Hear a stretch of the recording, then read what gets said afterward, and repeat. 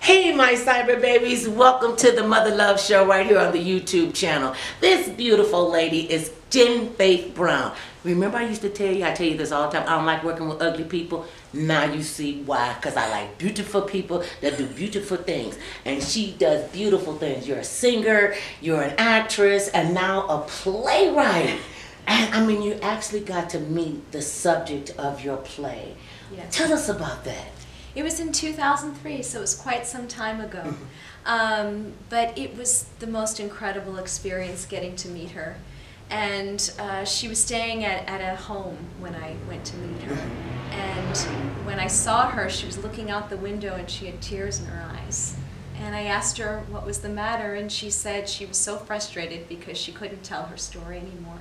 She loved sharing her story with young people. That was her mission. And she wanted young people to know that love is the answer to all things. And I made her a promise that I would do my best to write the play in a way that would honor that statement. Tell people the name of the play and just give us a synopsis about what it's about. It's called Only a Girl. It's about Irene Gut Opdyke, a 17-year-old Polish Catholic girl who was responsible for saving hundreds of lives during the Holocaust. She was like the female Schindler's List, huh? She had her own thing happening. Yes, she was, yes. And she said I was young and stupid. That's why I did the things I did. And she said I didn't know.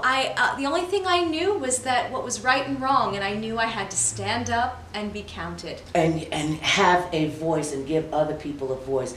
I think it's important that we share our history and share our stories, yes. You know, and not be afraid. You know, how are we going to learn about ourselves and about each other if we don't even want to acknowledge the past? That's you right. know, when I talk to my friends my Hebrew friends, and we talk about the Holocaust, and we talk about slavery, and we talk about segregation and Jim Crow, and we look at what's going on with the Native Americans in South and North Dakota. They want to pull a pipeline, you know, like we just should not respect one another. We've got to come to a place of love. That's right. And we've got to, and the only way we're going to do that is to sit down and have a dialogue.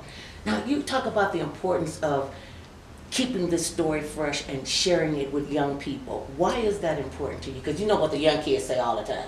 Oh, that's happened way back in the day. That wasn't us. I don't know what you talking about, Miss Jen. That wasn't, you don't even understand, mother love. I'm like, what? Yeah.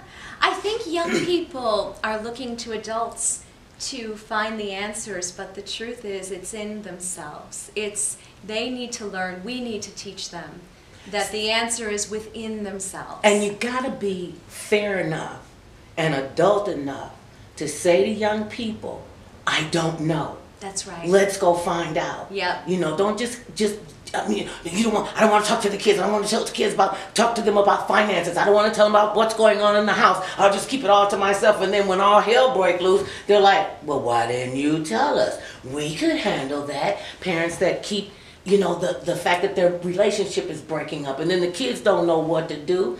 We have got to guide and direct them. But we got so many, I want to call them adults. I can't call them grown-ups because they're not doing grown-up things. They're not making adult decisions. They're making these bad decisions, and then we wonder how come the kids don't know crap from apple butter. That's right. Because we're not teaching them, and we as the authoritative figures have to stop being afraid to talk openly and honestly to not just my children and my grandchildren, but to all the children. And when they come to us, don't be scared. Yes. What keeps you fearless? I don't know that I am fearless. Oh yeah, you are. I think. Let me get this real quick that you missed me. If I saw you and a bear in a fight, I'm giving the bear a stick, and that's fearless. I think it's love.